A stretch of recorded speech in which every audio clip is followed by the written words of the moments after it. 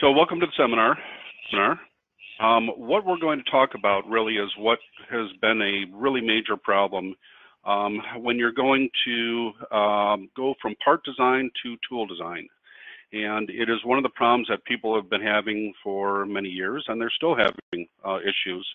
Analysis and Moldex3D specifically can address the issue to zero in much more accurately to determine exactly what shrinkage should be for your part, and specifically how the tool should be cut, since we know that it doesn't shrink perfectly evenly all the way through your part.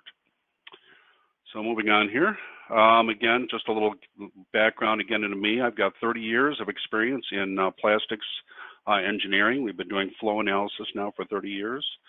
We've actually been using and selling Moldex3D now for 20 years.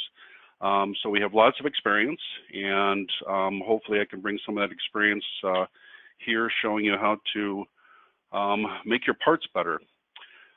So our presentation today will include identifying the exact molding material you want to use for your test, qualify the data based on material manufacturer, acquire or generate rheological data, understand the part geometry that will be molded, specifically wall thicknesses, identify critical dimensions and tolerance areas of the part, test material using ASTM test bar strips to verify good shrink data, why data sometimes does not always match the analysis or the molded part.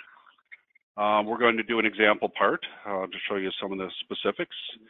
We're going to talk a little bit about reverse deformation, which is really kind of the next step in analyses, which is taking the data that you've run with analyses, actually create a -1 version of that part, and possibly even cut the tool from it. Running your part based on standard processing and adjust processing to dial in required shrink rate.